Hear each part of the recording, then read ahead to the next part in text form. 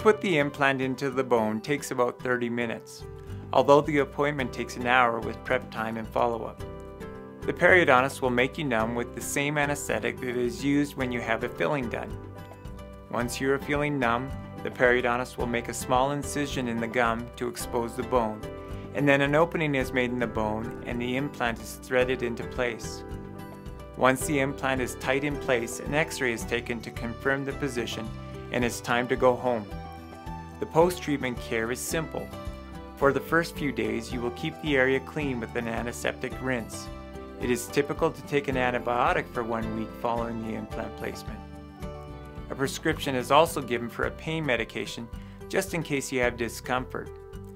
If you currently wear a denture, you should be able to continue to wear the denture. If the implant is in an area that shows when you talk or smile, a temporary tooth is fabricated for you to use during the healing period. After doing thousands of implants, I am still impressed that the vast majority of people tell me that the procedure was painless. If you are a nervous person in the dental office, sedation techniques can be used to help you relax through the procedure, making the whole time even more comfortable.